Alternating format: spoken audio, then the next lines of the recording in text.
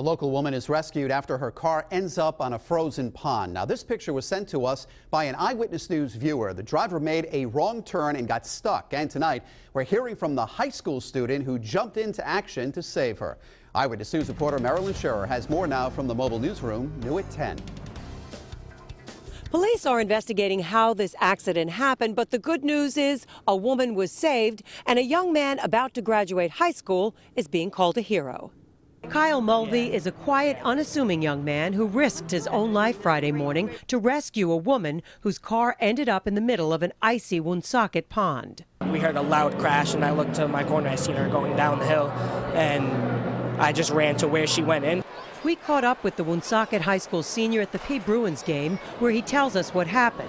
He says he and his girlfriend were walking to school around 8 a.m. when he saw a car crash through a fence on Cass Avenue at the intersection of Elm Street right next to the high school. He says he watched as the car slid across the frozen Cass pond smack into the middle. Well, she needed help. Within seconds, the wide receiver sprang into action. Without ever thinking about his own safety, he ran onto the ice to rescue the driver. As I was running around, that's what I was thinking the whole time. I was thinking, like, what if the car falls in, like, as I'm running or when I go on the ice if it falls in, but it didn't. I was just, like, kind of shocked at first. I don't know, like, watching it happen.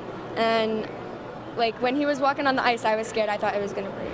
The ice didn't break, and Mulvey successfully rescued the woman identified as 52-year-old Vingze Kimon of Woonsocket, whose car police say somehow accelerated at the intersection. I told her there was nothing to be like embarrassed about. Accidents happen, and that she's just lucky she's alive because I'm surprised she didn't go through.